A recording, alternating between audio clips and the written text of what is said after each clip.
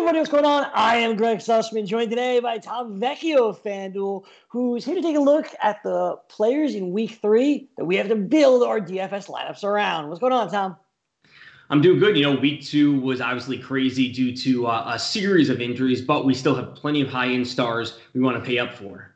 There's always stars to pay up for, and of course, if you're facing the Detroit Lions secondary, it's probably a good place to start. So that's where we'll begin here with Kyler Murray, who's $8,400 for the Cardinals. That connection with DeAndre Hopkins has been incredible. We'll probably talk about stacks later in the week, but Kyler Murray and DeAndre Hopkins certainly seems like a good place to start. Absolutely. Starting off, we have a 54.5 over-under. This is the second highest on the slate. We have the Cardinals with an implied team total sitting at 30, which is also the second highest on the slate. So we're off to a good start. If we look back over the first 2 weeks, we see that the Lions giving up 3 touchdowns to Mitch Trubisky in game 1, or in week 1. In week 2, they gave up 250 some odd yards to Aaron Rodgers, another 2 touchdowns. We know they're not good. We want to be attacking them every single time down. And what's great about Murray is that he's passing in just such high volume, 40 and 38 passing attempts in the first 2 weeks. He's also getting it done on the ground, rushing for plenty of yards and a couple touchdowns in the first 2 weeks, which are so valuable for quarterbacks. We actually have him projected for 24.9 FanDuel points, which is the highest among quarterbacks on the slate. We have no Lamar, no Patrick Mahomes on the slate. So we have Murray above Prescott and Russell Wilson. So start your lineups off with him. It's a good place to start. If Mitchell Trubisky can dominate the Detroit Lions, well, Aaron Rodgers always does. But if Mitchell Trubisky can do it, I feel like anybody can. And Kyler Murray is awesome. So it's a really, really good price this week, and it makes sense. Get Murray into your lineups to start off.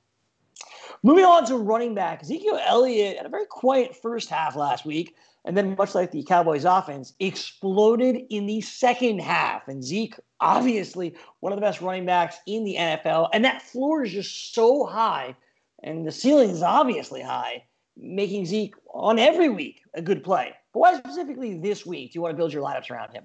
So like you said, the floor is so consistent, and we're seeing 22 rushing attempts in each of the first 2 games, a total of 11 targets over the first 2 weeks, which is awesome. Now, that's the floor. That's what we're getting from him, 25 or more total touches week in and week out. But I want to say that his ceiling was actually, capped last week because we saw Dak Prescott rushing, 2-3 rushing touchdowns, stealing them away for Zeke, and he still had 19.6 FanDuel points. So if that's what we're going to be getting on a week-to-week basis, 19, 20 FanDuel points, he could have had 2 more touchdowns, pushing him, close to 30 FanDuel points.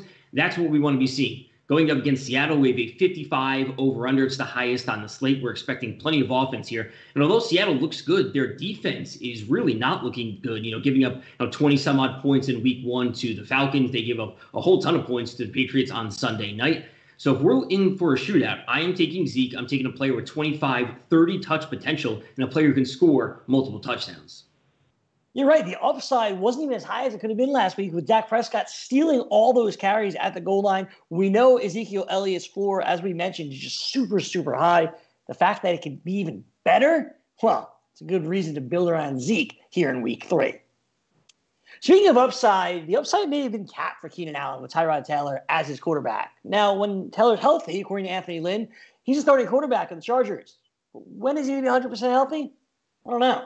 With Justin Herbert in there, the offense woke up, specifically in the middle of the field with Hunter Henry and Keenan Allen. Allen this week is priced at $7,100 for the Chargers, and if Justin Herbert's in there, as we expect he will be, well, that's a really good price for Keenan. This is the consistent option in the Chargers offense that I want. Like you said, it should be Herbert in, Tyrod Taylor dealing with this injury that he suffered in pregame, but consistent option for the Chargers, hopefully pushing towards 8+ targets every single week. Mike Williams and Hunter Henry are certainly there, but we want the consistency from Keenan Allen. Going up against Carolina, this is an ideal spot. We saw them get torched in week 1 against the Raiders. Henry Ruggs getting deep. We saw Nelson Aguilar catch a touchdown. This past week, we saw Mike Evans have a huge game against the Carolina secondary. So we're going back to Keenan Allen. We're going to him, I want to say, very comfortably, and overall, his price tag is amazing. The price tag is incredible. And as long as Justin Herbert's in there, I feel good about it as well. Herbert to Allen is a connection that's going to work this season, specifically work this weekend, making Keenan Allen a wide receiver that you have to lock into your lineups. That's it for us here at the FanDuel Hurry Up time. We appreciate the time. We'll talk to you Thursday as we find the values to match up with some of these stars. And we have plenty of value this week after all the injuries. Talk to you then. Absolutely. With all those injuries, the value is going to be there, but it's also going to affect the betting lines. Tomorrow, Megan Nunez will join me as we take a look at some of those betting lines and go with her favorite bets here for week 3. For Tom Vecchio, I'm Gregg Sussman. Thanks so much for watching the FanDuel Hurry Up. We'll see you back here tomorrow.